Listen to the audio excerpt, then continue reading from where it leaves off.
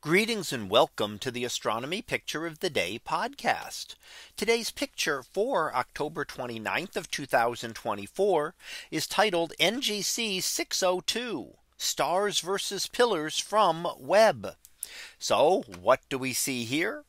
Well, here we see an image, or actually two images we'll look at. The first main one we're looking at here is from the James Webb Space Telescope.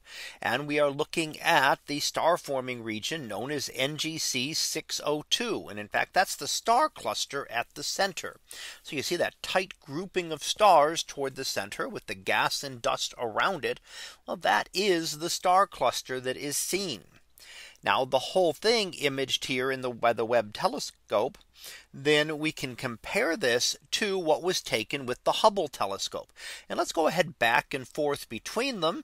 And you'll see first of all that the Webb telescope brings up much more detail, as there's a lot of fainter things around toward the edge and towards the center, even toward the central regions.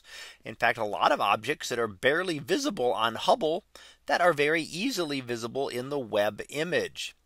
Now that's a couple of reasons. Some of the things are that the Webb telescope is primarily looking in the infrared, so very long wavelength visible and infrared light. So it will bring out anything that is primarily in those emitting light in those colors.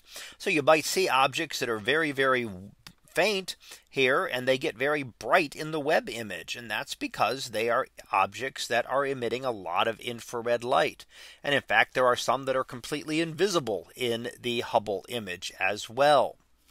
Now, what is happening here? Well, the young cluster of stars that has formed, a lot of the stars, especially the first ones to form, are extremely energetic. So they're putting out a lot of energetic light, and that is clearing out the area around which they formed. So at one point, this would have been filled with gas and dust and would have been a very dark nebula. But now this is pushing away and the stars are cleaning out their area. And you note where the stars are forming around it. You can see pillars around this entire nebula. And those pillars all point back toward the star cluster. Those are the densest areas. And at the tip of each of those, a star would be in the process of forming. So as those continue, eventually either new stars will form in those areas, or the stars will be energetic enough. Those are the stars at the center, and they will have eaten away enough material preventing the new star from forming. How well that will work is something that we don't know, and we would not know for 100,000 years or so until this process has had time to play out, until we've been able to see how far this has actually been able to go and how many new stars actually form. So here we get to see a comparison of those two images, one taken by the Hubble Space Telescope and the other taken by the James Webb Telescope. Again, looking at the exact same region, but looking at slightly different details, slightly different wavelengths, and the extra power because of the larger size of the James Webb Telescope. So that was our picture of the day for October 29th of 2024. It was titled NGC 602 Stars versus Pillars from Webb.